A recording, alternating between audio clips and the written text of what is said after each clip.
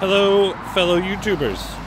So, funny story, I just went through this whole spiel and I was using my little knockoff GoPro and I went through the whole spiel and then I was like, it shut off on me. And then I looked at it and I didn't put a memory card in it, so it timed out. I wasn't recording the whole time. Yeah, guess something I'll have to get used to, making sure that cameras have memory cards. Who knew? So,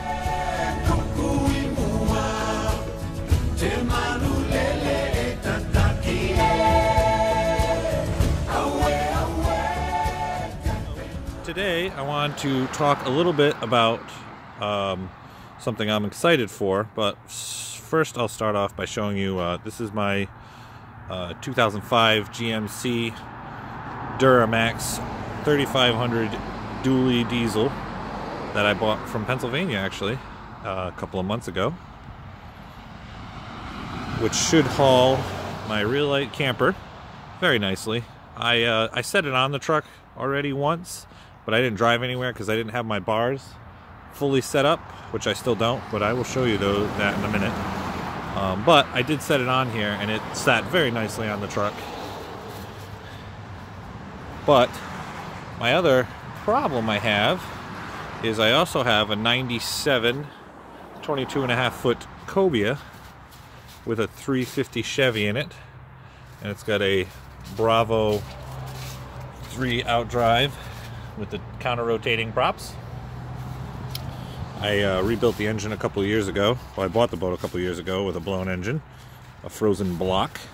But basically, if I want to haul my camper and tow my boat, well, this camper overhangs. It's 5 feet, including the bumper there. So 5 foot. That's another reason why I put the camper on the truck to try it out, was to see where 5 feet ends up pretty much flush with the back of the bumper here. So, in order to do that, for Christmas, I got a Torklift Superhitch, original 20K, which is more than the capacity of the truck anyway.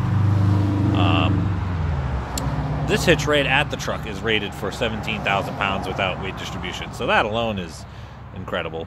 But I also purchased a 5 foot extension that I just put together 2 days ago, which I'll show you a picture of that all together on the truck. It looks pretty cool. Weird having it on the back of the truck without a camper there, but it looks pretty cool.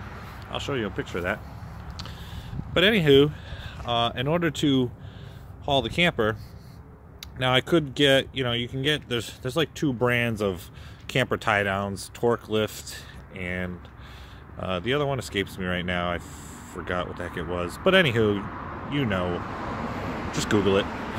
But anyway, I originally set up this camper, my old camper, I set up bars on the Ford truck I had, and I modified my setup a little bit, which I don't even have the bars to show you, but I can show you.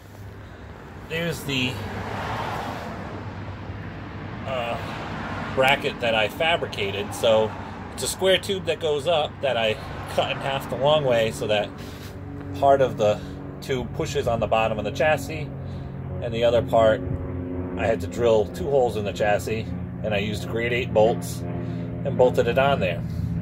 And then this is square tubing from actually my old Reese extension that I cut up because a 2x2 square bar can slide through it. And I welded it onto the end of my drop channel there.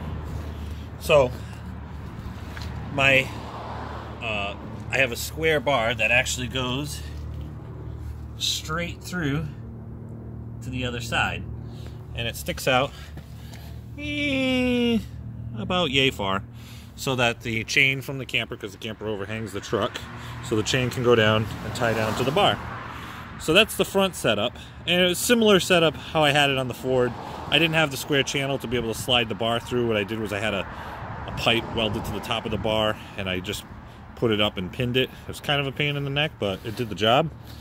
So hopefully this will be a lot easier, because now I can just take the bar, slide it through. I drilled a hole to put a pin in to hold the bar in place, And that's the front one. Now, the back one is a little different because with the Torklift hitch, and they have one that you can buy that basically utilizes these bolts here, and they have their own setup that has a tie down thing, but it's like $300. But for a little bit of fabrication, I'm gonna set up my back bar to go on. The only thing I did different from their installation is, rather than using these short bolts on all four, I used longer bolts, still grade 8, but I used longer bolts. So this way here, what I'm gonna do is I got a piece of angle iron that's gonna go, I'm gonna drill the holes in the angle iron. It's gonna go down and over like this. And then that same square tubing that I used up front, my old Reese extension that I was cutting up, I'm gonna cut it to go inside the channel here, and it's gonna get welded to my angle iron, and then, you know, nut it on here. So it'll be the same thing as the front. I'll be able to take my square bar that I have for the tie down, and I'll be able to just slide it in. Basically, the only reason why I can't, because this is bigger than my square bar. So if I just put the square bar in there, it'd be all flopping around. So I got the L, I'm gonna have the angle iron with the smaller square channel inside of this channel, right up against the top here. And then my bar is gonna go through.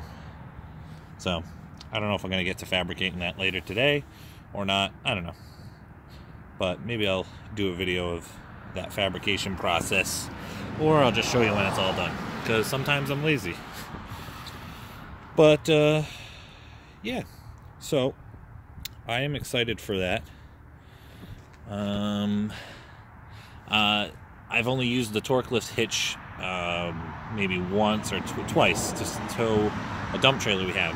The other thing I'm a little meh about is, and I know like from using the hitch, it's gonna, you know, the paint's gonna wear out and stuff, but it like started chipping a little bit on the edges here, which is like, kind of sucks. I'm probably gonna just touch it up, you know, but I don't know if that was just something that got messed up when they were painting it or what, but just from sliding in there, like it actually, like, you can see right there, see the paint's just kind of, it's brand new. I put it on like 2 weeks ago. But anywho, you know, I'll touch it up and keep it nice. I'm trying to think if there was anything else. So far I've liked it, and I think this hitch is going to be fantastic. I think this is going to work very nicely to tow the boat and the camper. Look at, they're like in a line, they're like ready to go. Put the camper on, put the boat on, just pull it right out, just like that. I don't know if my driveway's kind of steep, so I'll probably end up, I got a fence company across the street with a nice big flat parking lot, so I might just borrow their parking lot, throw the boat over there, put the camper on, hook it up, and go somewhere. So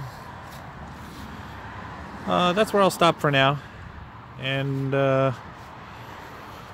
maybe videos upcoming I'll show is the fabrication of my back bar to go on, and I'll take you a tour of the camper, things like that, yada yada yada. You get the idea. All right, take it easy.